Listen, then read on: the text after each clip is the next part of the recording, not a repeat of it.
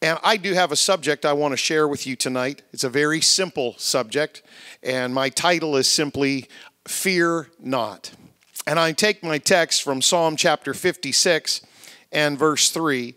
The psalmist wrote these words, "What time I am afraid, I will trust in thee." What time I am afraid, I will trust in thee. Now, fear is an emotion. It's induced by perceived danger or threat, and that fear causes physiological changes like accelerated breathing and heart rate and tension in the muscles and goosebumps and butterflies in the stomach, all of that. And it also causes behavioral changes, things like fleeing or hiding or even being so afraid that you freeze in place from perceived traumatic events. Fear in human beings may occur in response to something in the present or in anticipation of a future threat. Many fears are rational and appropriate, but an irrational fear can become a phobia. Now, I'm not a fearful person, and it struck me this week, thinking about the weekend and these two services, that I have never preached a message on fear in all of these years of ministry, probably as a result of not being a fearful person. It's maybe a blind spot for me. Because I'm not fearful, I tend to leave the angst and the anxiety and the panic and the paranoia and the worry and the drama to other people, because so many of them are so very good at all of that. My personal motto is something like my British ancestors. It's very simple. Keep calm and carry on. But all that being said, in our generation, many people, especially right now, are struggling with fear. It's not just because of the current coronavirus pandemic. No, many of these people were already struggling long before they got that terrible news. Getting a viral infection is now just one more worry at the top of a very long list of fears that have plagued them for a long time. Financial fears, job fears, relationship fears, parental fears, health fears, so many fears. Now, we believe in using wisdom, and we believe in being careful. But having said that, we refuse to be governed by fear. Caution is certainly well advised during a time like this, a viral outbreak. We are listening and heeding all the requirements and recommendations. But church, hysteria and panic is not helpful, and it is not biblical. God is still on his throne. The blood of Jesus Christ, our Savior, still saves us and heals us. The devil and hell are still defeated, and this church is still victorious. We are not fatalistic. We are filled with faith. After all, what is the worst that can happen to a child of God? You're going to get to heaven earlier than all the rest of us, and that's supposed to be bad? Here's what Jesus said. "I say unto you, my friends, be not afraid of them that kill the body, and after that they have no more that they can do." The worst the devil can do is attack your physical life. But you have an eternal life. Your spirit is hid with Christ in God. And so in the scripture, we need to pay attention to what the scripture says about fear, not just what our culture says about fear. In the scripture, the term fear means everything that we think it does. It means alarmed and frightened and intimidating. But in the scripture, the word fear also has an additional sense. It's an unusual thing. The sense of awe or reverence. And this is because we fear things that are bigger or stronger or more powerful than we are. We revere them. We're in awe of them. Things that can hurt and harm and damage us. Things that can rob our joy and steal our peace. We're in awe of them. We hold them in healthy reverence and healthy fear. It's good to have a healthy level of concern about many things. But brothers and sisters, it is never good to let fear rule your life.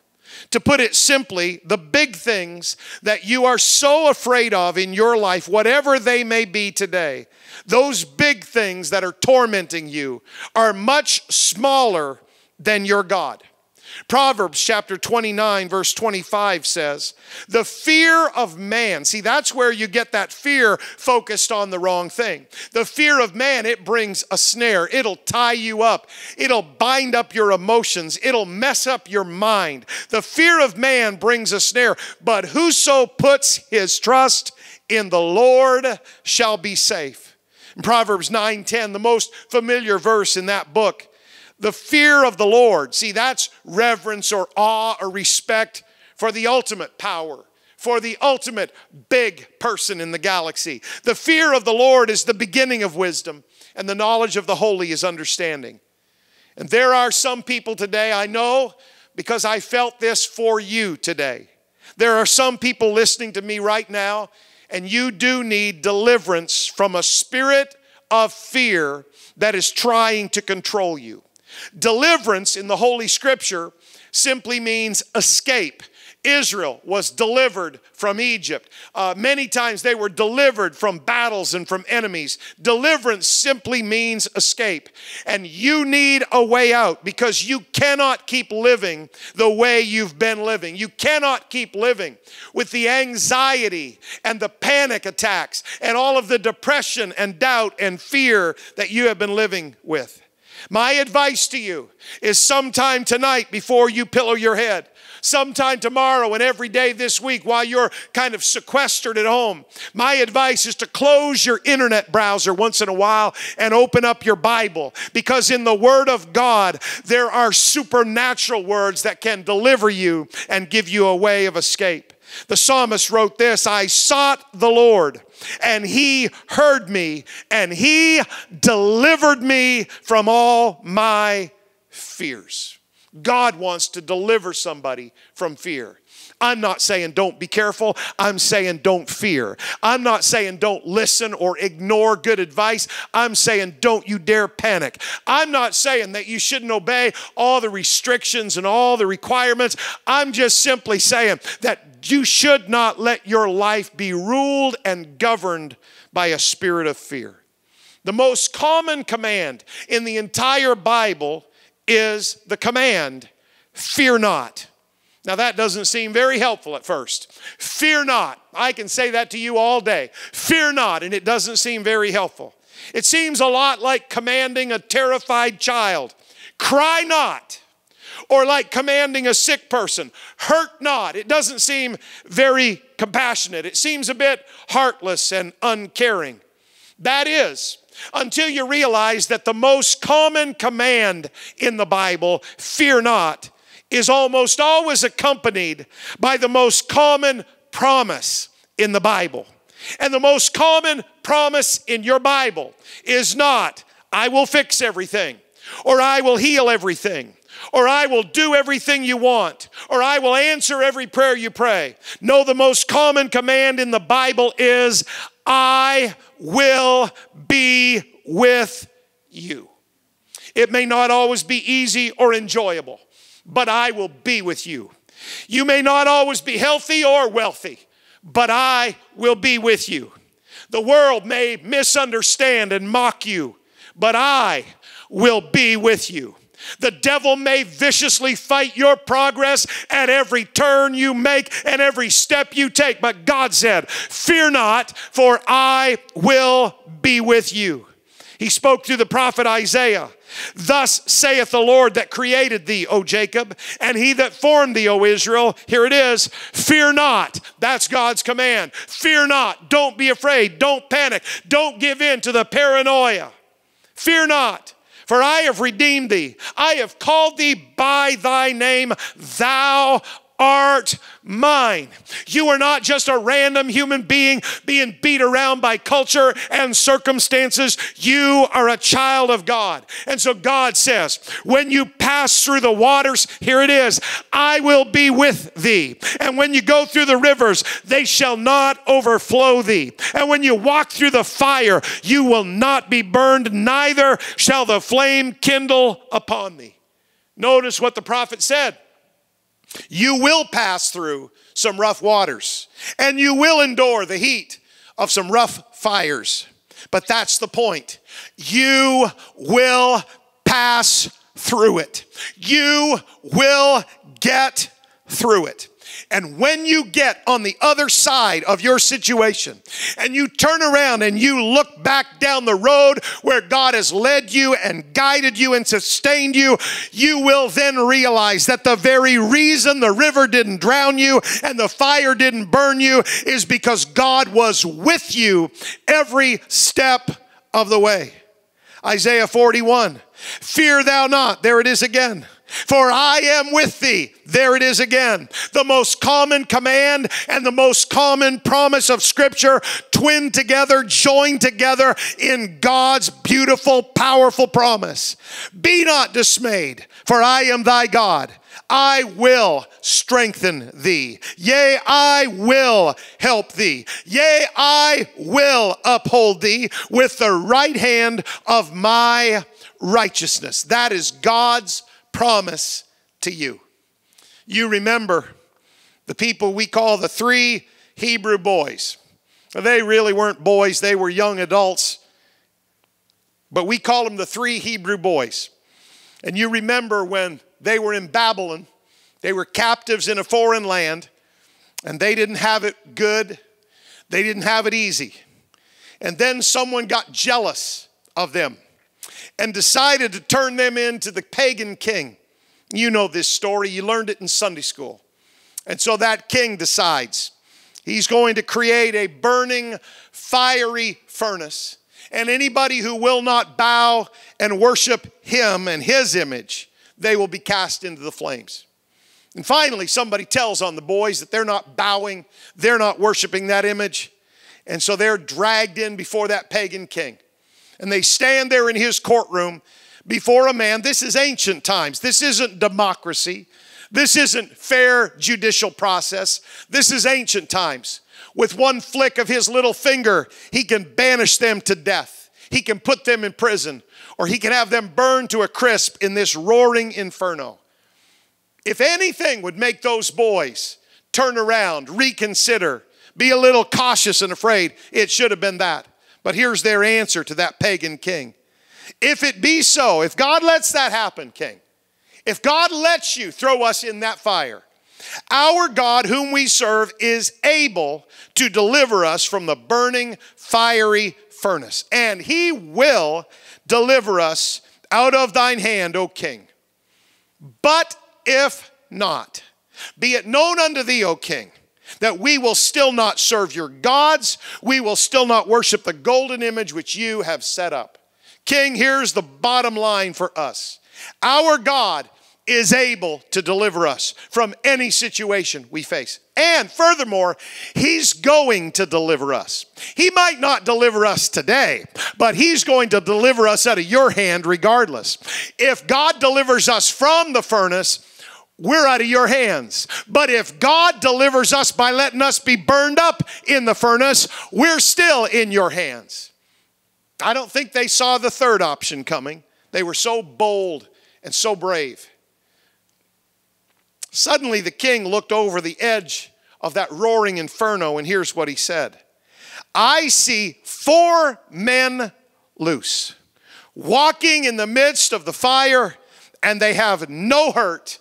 And the form of the 4th is like the Son of God.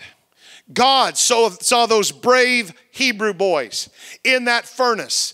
They would not back down from glorifying the name of the Lord. They would not turn and worship a pagan image. And up in heaven, God said, those are brave boys. I think I'm going to go down and walk in that furnace with them. And as soon as God got anywhere near, obviously all the bonds were loosed. And all of a sudden, there's 3 boys plus a man, a form who's like the Son of God, walking around in that flame. Those boys didn't know that was coming. They didn't know the form of their deliverance or their miracle. They didn't understand what God was going to do. All they saw was 2 options. They said, King, God can deliver us from the furnace so we don't have to go in, or we may die in the furnace and we're out of your hands either way. But they didn't see the third option, that God himself could intervene in the middle of that situation, and God could be with them in the middle of the trial. I want to speak to somebody because here's what I know. There are people that are dealing with disease for many, many weeks and months in our congregation. It's not coronavirus. It's not a pandemic. They've been dealing with this for months. And we know and we believe that God is able to heal instantly and completely any disease, any sickness, any condition. And we also know that even if He doesn't, we're still going to serve Him. We're still going to worship Him. And we're still going to keep our faith and our integrity. But I want you to be on the lookout for the third option. It is possible that God can walk right into the middle of your situation, right into the middle of your circumstance, right into the middle of your sickness and your disease, and He can do the miraculous and use you in ways that you cannot even imagine. I've been thrilled this week by all the reports. So many people, dozens of people. We haven't had church services in the United Pentecostal Church this week except online. But this week, so many have been baptized in Jesus' name. And so many have been filled with the Holy Ghost. They've been driving up to churches. I got one report today from the state of California. The associate pastor in that church, he hadn't seen a friend for 20 years since high school. And he got a call, and the call said, I need to be baptized. That was yesterday. So he said, well, come tomorrow. We're going to have an online service, and I'll be glad to baptize you. The guy said, you don't understand. I'm sitting in the parking lot right now, and if I have to sleep in my car, I'm going to stay here until somebody baptizes me in Jesus' name. One church in Missouri, they heard this knock on the office door. Just the staff was there in the middle of the day. They opened the door. There was a man laying on their office step. The building was locked up, of course, and he was repenting. He said, I got to get baptized and filled with the Holy Ghost. God can do amazing, miraculous things in the middle of our circumstance. God walked with those boys in the middle of that furnace. Deuteronomy 31 and verse 8 says, and the Lord, He it is that doth go before thee. He will be with thee. There it is again. He will not fail thee, neither forsake thee. So, here it is again. Fear not, neither be dismayed. The most common command and the most common promise in the Scripture. What is the opposite of fear? Most of us would say courage or calm or confidence or bravery. And the thesaurus would back us up with those kinds of words. But as you might expect, the Scripture has a significantly different viewpoint. Here's what the Scripture says in the words of the Apostle John. There is no fear in love, but perfect love casteth out fear, because fear has torment. He that feareth is not made perfect in love. So in the Scripture, it's not your bravado or your bravery, your confidence or your calm demeanor that's the opposite of fear. It's love. Because when you love God, you trust Him through anything. And when you know that God loves you, you can rest in that love. The Bible says in that passage, fear hath torment. Fear is always looking for the negative report or the worst case scenario. Fear is always anticipating bad times and sad days. Fear is always dark and dejected and despairing. Fear is always distrustful and downhearted and despondent. Fear is always depressed and discouraged. Fear hath torment. But God's love casts out fear. And if I could give you a gift today, it would be the gift of God's love resting on your spirit, resting on your heart, resting in your home, because perfect love casts out fear. Fear and God's love cannot exist in the same space, in the same place, at the same time. My dear missionary friend, Brother Steve Willoughby, wrote these words several years ago. I am confident in your love. I will not fear, because perfect love casts out all fear. What is perfect love?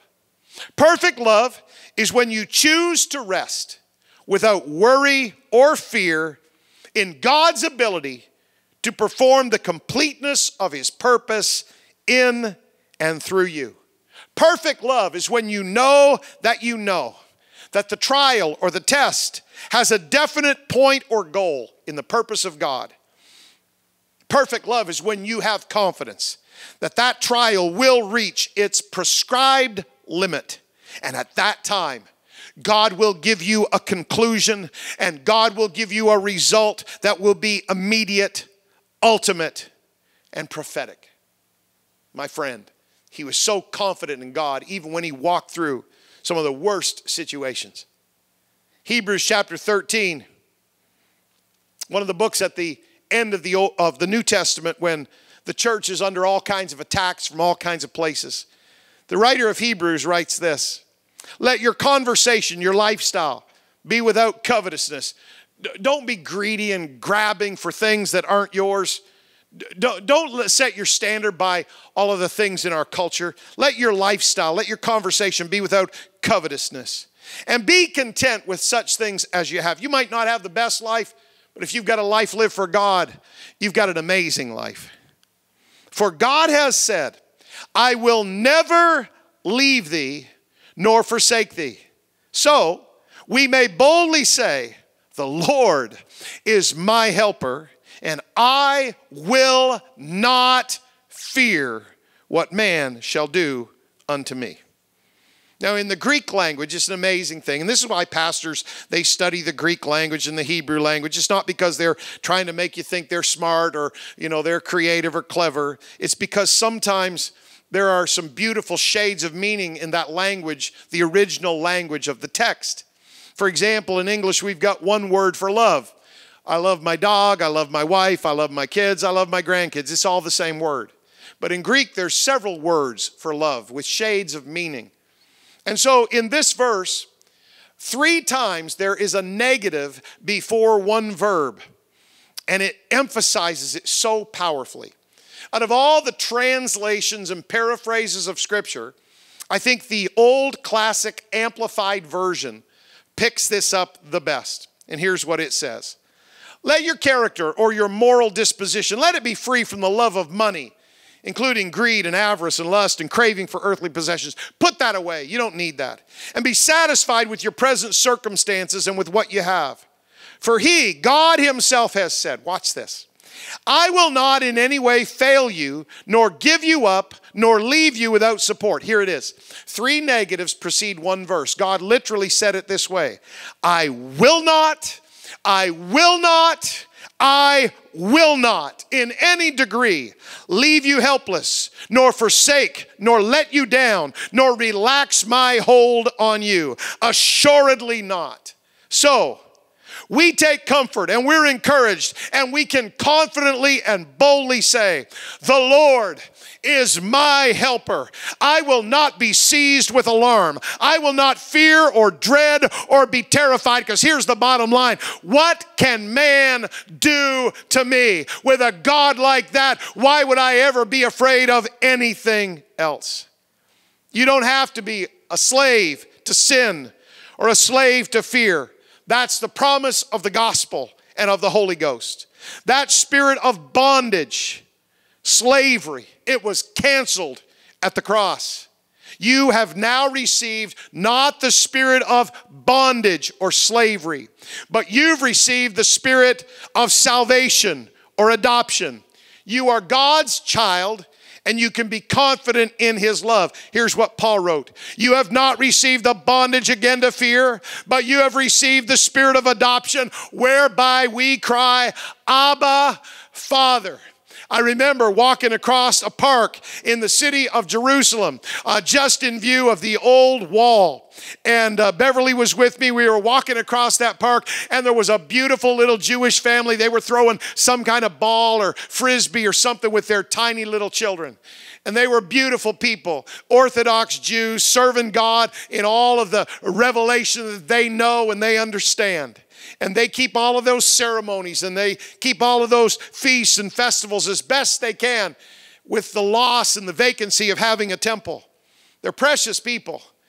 But that day, that wasn't what took me. It wasn't their dress. It wasn't their modesty. It wasn't their attitude. It was this. Those little children with giggles and laughs were running around. And when their dad would throw it, that ball or that frisbee, they would be wanting to catch it. And they'd want him to throw it to them. And you could hear them clear across the park. Abba, Abba, Abba, Daddy, Daddy, throw it here. And that is what God is looking for from you. God is not distant. God is not unconcerned. God is not aloof to your problems or your situation. He is Abba, Daddy, Father. If it's big enough to make you concerned, it's big enough to make God concerned. If it's big enough that you're dealing with it, it's big enough for God to deal with it. And He is waiting to hear from you. I close tonight with well-known, often quoted words from the very last letter that the Apostle Paul ever wrote. Paul knows that his time is short. Paul knows that he soon will be leaving a huge responsibility on the shoulders of Timothy, his young son in the gospel. Timothy will face things that Paul never faced. Timothy will need answers to questions that Paul never considered. Timothy will encounter situations that trouble his faith and try his patience and test his resolve. I remember a few years ago now, still a relatively young minister and a young man. I remember when some of my precious elders started calling me. I had always called them for advice. I'd always called them for counsel. But I remember well when some of my esteemed elders started calling me and saying, Pastor Raymond, we never faced this in our ministry. We never faced this when we were pastoring a church. What do you think we should do about it? How do you think the Bible would tell us to deal with this? How should we counsel? How should we pray? How should we respond? They had encountered situations that they had never faced before. And right now, we're in a situation we have never faced before. It can trouble our faith and try our patience. It can test our resolve. But in the very last letter Paul ever wrote, this is what he said to young Timothy. He said, "For God has not given us the spirit of fear, but He has given us a spirit of power and of love and of a sound mind." Those Greek words, they're amazing. They have such depth and meaning. Let me just summarize. If you're feeling nervous or timid or frightened or anxious or panicked or fearful, please know, number one, those feelings did not come from God. Number two, please know this, lock it in your spirit. Those feelings are just feelings. You don't have to listen to your feelings. You don't have to obey your feelings. You don't have to buckle under your feelings. Those feelings are just feelings. And number three, because you're filled with the Holy Ghost, you have the power and the authority to rebuke those feelings. God has given us the spirit of power. That's supernatural strength. He's given us the spirit of love. That's a supernatural love. And He's given us a sound mind. That's a supernatural self-discipline and self-control. See, your flesh will run out of control with fear if you let it. You give your flesh an inch, you give your mind an inch, and it will take a mile. But you hear me, brothers and sisters. You are a child of God. You do not have to be bound by your emotions. You do not have to be bound by your circumstance. Because God said, "Fear not, I will be with you." If you'd allow me to extrapolate from God's most common command and His most common promise, I would say to you tonight that in the middle of a viral pandemic that is shutting down borders and businesses, airlines and hotels and entire cities and states, in the midst of that, God's word would be, don't you be afraid. I am with you. Yeah, I'm with you when you come to the church and you're all together, and there's so many of you that's praying together that you can feel the vibration of the Holy Ghost. It's easy to have faith there, but God said, no, no, no. I'm also with you when you're all alone. I'm also with you when you're at home. I'm also with you when you're trying to bear up under this terrible sickness or this horrible situation or this unfair circumstance or this heavy trial. I will be with you, so fear not. I'd like to pray with you tonight. I'm so grateful you've joined us. Our next online service will be this Wednesday night. We won't be doing any music that night. It will be straight Bible teaching beginning at 7 p.m. Atlantic Standard Time. And we'll be here for an hour studying the Bible. It's part 2 of the series Scattered, a study of 1 Peter, and I hope you'll join us. But right now, if you'd connect with a family member or a friend that may happen to be there with you, I'd like you to pray for each other. Because watching a prayer, that's not praying. Listening to somebody pray a prayer over a webcast, that's not praying. But right there in your home, you have the power to reach out and touch God. You have the power to call down the presence of God, the Holy Ghost from heaven. And I'm really believing it's happened already this week, all across the width and the length and the breadth of our fellowship. When we were online this morning, I noticed a few people in the comments when I was talking about we can have children and people and family members receive the Holy Ghost in our homes during this time. Did you notice that 2 or 3 people said, I received the Holy Ghost in my home. I received the Holy Ghost kneeling at my bed. I received the Holy Ghost when I wasn't in the church building. God is not limited by this current situation. Reach out to somebody, would you, right now? Let's pray together. Lord God, I thank you for the honor of speaking to your people tonight. I thank you for the honor of opening your word and sharing it. And I thank you, Jesus, for our church, which is not really ours at all. It's your church. So many people are afraid. So many people are in a panic. So many people are feeling despondent and depressed and hopeless right now. So let the church arise with anointing to do exploits for your kingdom. Jesus, use us in our homes. Use us in these small settings that we've been forced into. God, if you could do it in the 1st century, you can do it in the 21st century. We are choosing to be careful. We refuse to be fearful. And we thank you for your promise. I will be with you. Let your blessing rest on every home that is watching, on every person that is watching.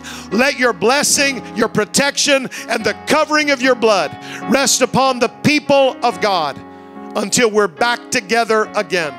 I pray it in the name of Jesus. Amen.